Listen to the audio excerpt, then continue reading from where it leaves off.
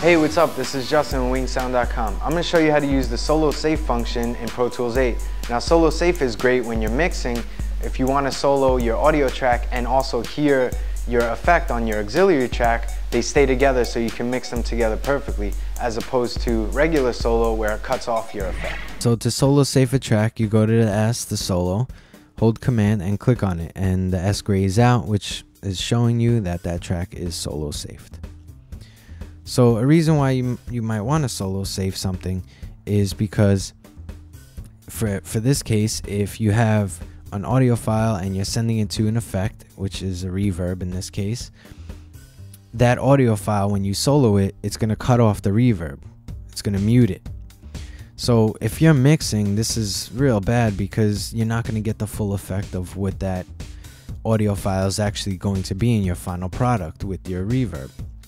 So you solo save the reverb, so in this way when you solo your audio, the reverb stays with it, so you know exactly how that track's going to sound. So let's just I'll show you when I solo it without solo safe what happens.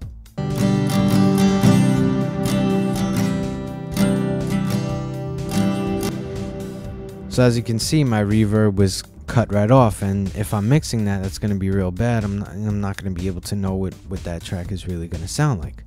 So what you do is you solo safe your aux, your effect track, and now I'll play it back, and when I solo my audio file, the effect is going to be playing with it as well.